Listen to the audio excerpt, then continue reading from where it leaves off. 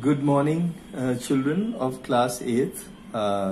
Today we are starting the second chapter, and the second chapter is physical and chemical changes. And today we will be doing the first part of the video. Last time we had talked about matter and its composition. So we would be relating some of the things with the previous chapter that we studied. Now, when we see matter, this matter undergoes either a change in physical state or some chemical state. Let us define what these two states are. Let us first take the physical change. Two kinds of changes that happen in matter are the physical change or the chemical change. Now let us look at these one by one. First we will look at the physical change. The physical change is a temporary change in which no new substance is formed, and this can be reversed by a simple physical means. Let us understand physical change with some example. Let us see when we dissolve sugar in water. In the first example, when we dissolve 5 grams of sugar in 100 ml of water, then we see that on stirring, this solution is a sugar solution that is formed, and in this we see that no new substances are formed. On crystallization of sugar solution, the sugar can be recovered back in its original crystalline form, and therefore it is a temporary change. Now we see that another thing, there is no change in the mass during the dissolution of sugar in water. Now what does this mean, that there is no changes mass? This is because the same amount of sugar is still there, or we can say that the solid sugar crystals break apart in water as the sugar dissolves, but the individual sugar particles or molecules are still present and do not change as a result of dissolving in water. So the combined mass of the sugar and water does not change.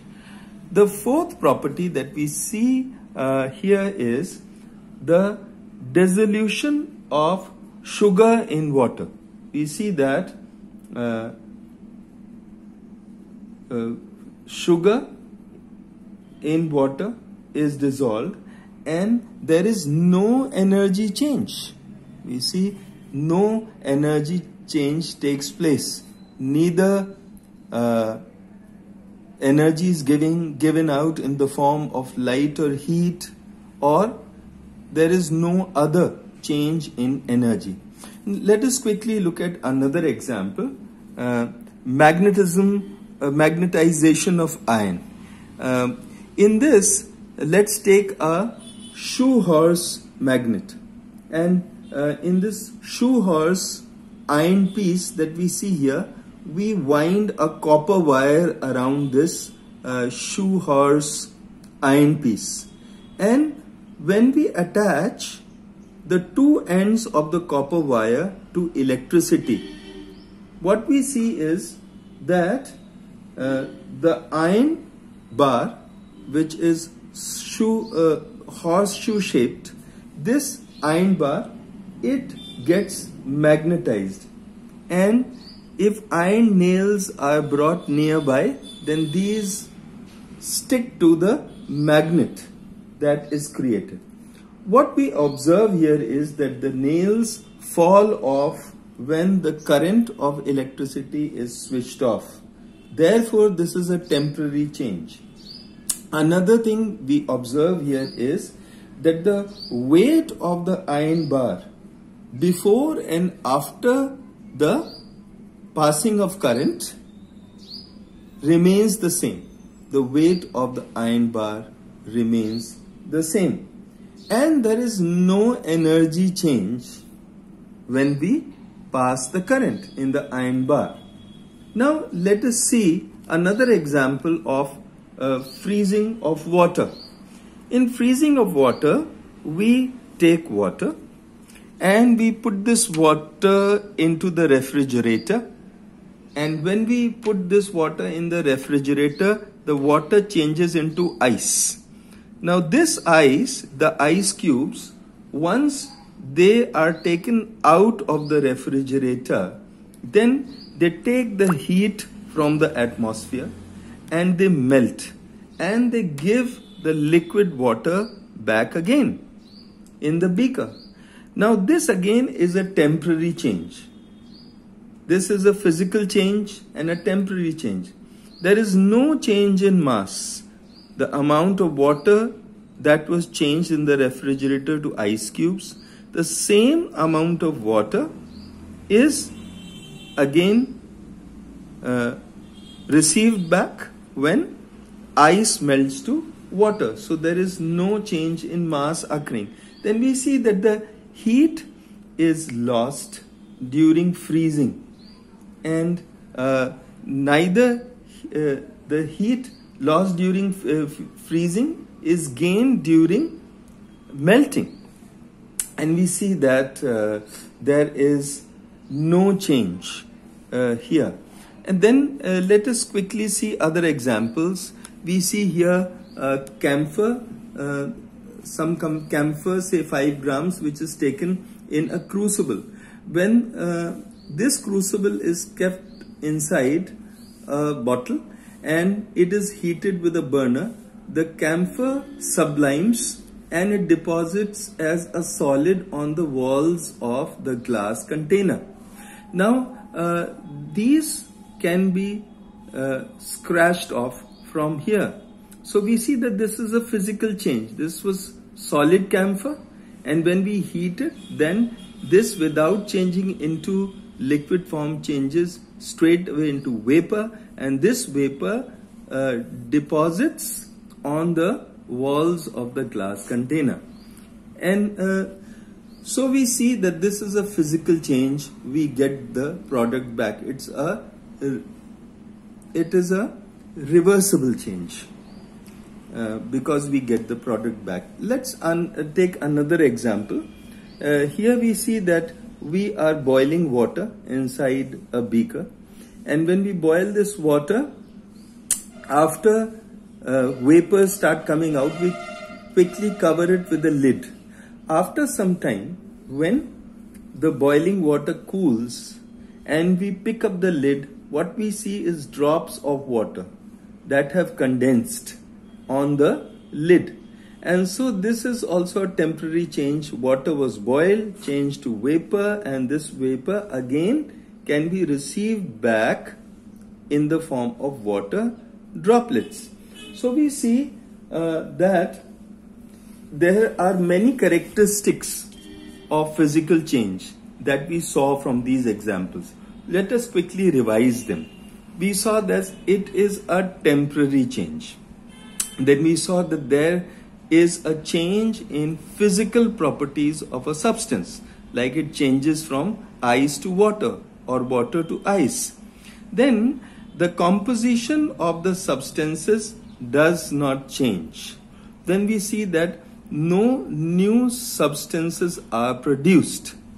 Then we also see this change can be easily reversed. Drops of water, they get heated up and become water vapor, and these water vapor can again be condensed and they reverse back to liquid water. Likewise, we see there is no energy change involved in the physical change. Then there is no change in mass. We saw that there is no changes in mass. We saw that the ice cubes change to water, and this water and the ice cube weight remains the same. The mass remains the same. So there is no change in mass. Now, the properties with physical change are called the physical properties. These properties can be determined in simple physical observations. Some of the examples of physical properties are melting point, boiling point, density. We saw solubility when we were putting sugar in water and making a sugar solution. Then we see color, odor or smell. Then we see thermal and electrical conductivity. These are all examples of physical change. Let's just quickly look at some other examples on page 29, like melting of wax, melting of butter, ringing of an electrical bell, expansion and contraction of substances. We see like tires, they expand during summers, and when we put our vehicles or the tires back in a cool place, then they contract back to the original shape. Then we see sublimation of iodine or camphor, which we saw here in this example. Then we see dissolution of sodium chloride in water. We also see evaporation of water, which we saw in this example. And this evaporated water vapor we got back in the form of water droplets. So all these are examples of physical change. Now let us quickly define what chemical change is. It is a permanent change in which the original substances give rise to new substances which have different compositions and properties. Also, it is an irreversible change, and it is accompanied by energy changes also. Let us quickly understand what we spoke about, the definition of chemical change. We take the first example of burning of paper. When we burn a small piece of paper on a Bunsen burner, then this paper, it changes into ash.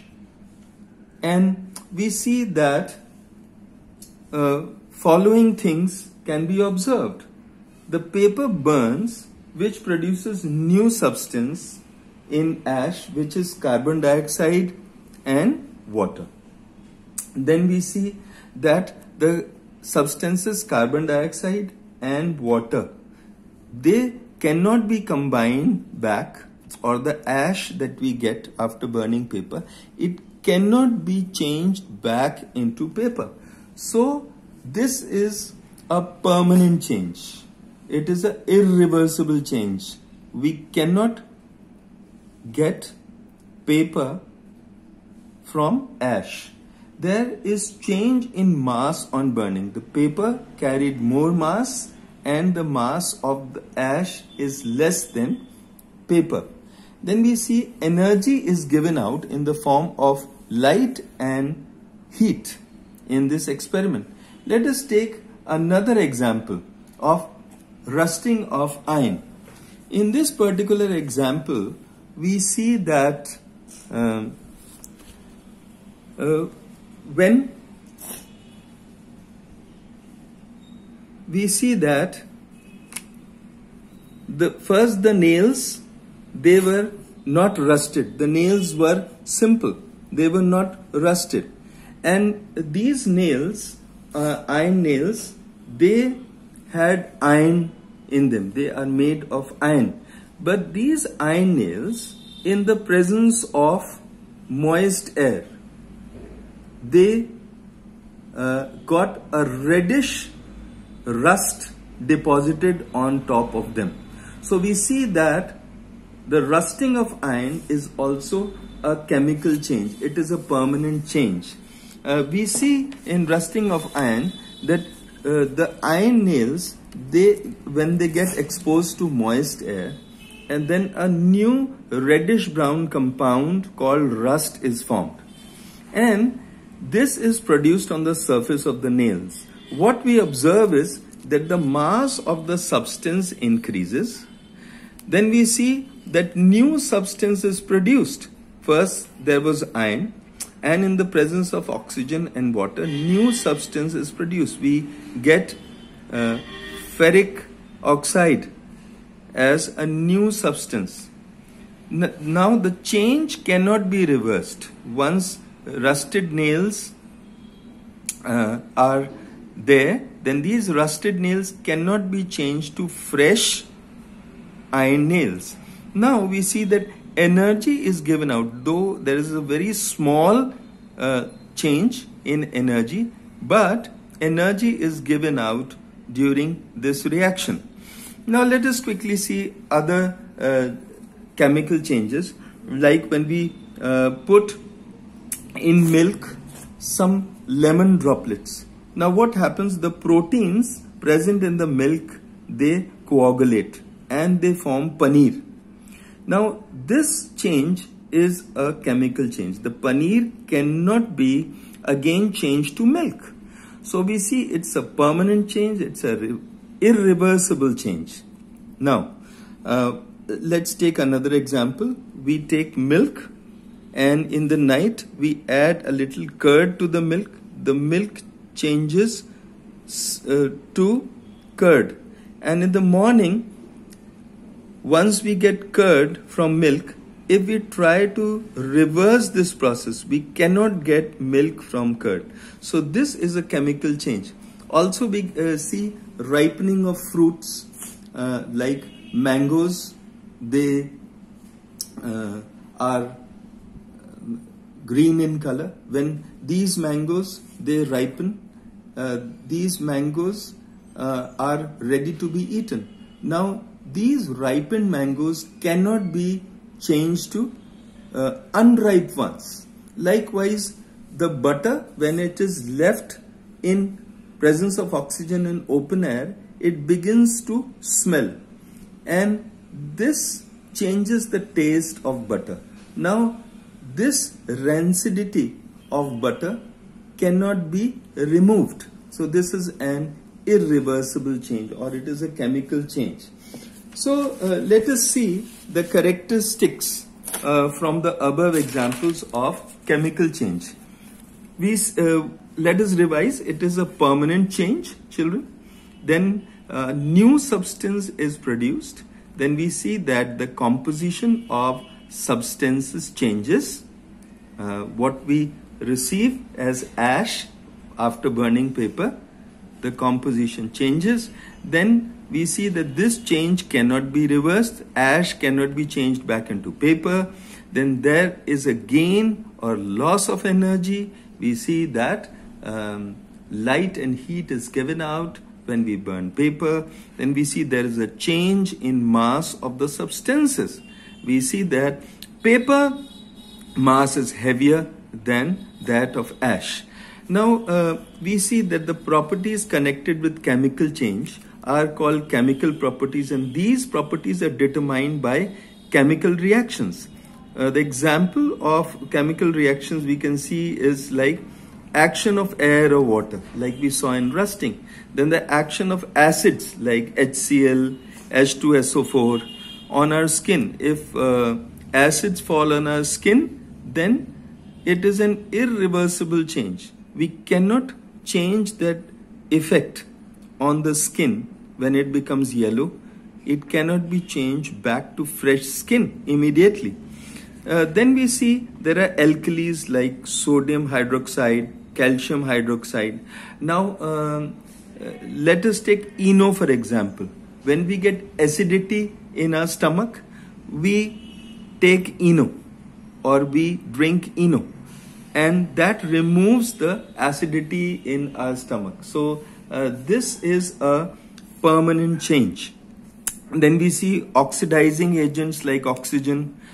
We see oxygen in our body, it burns food, and the food after getting burned gives us energy. Now this food that is utilized to give energy cannot be again changed into food which we ate.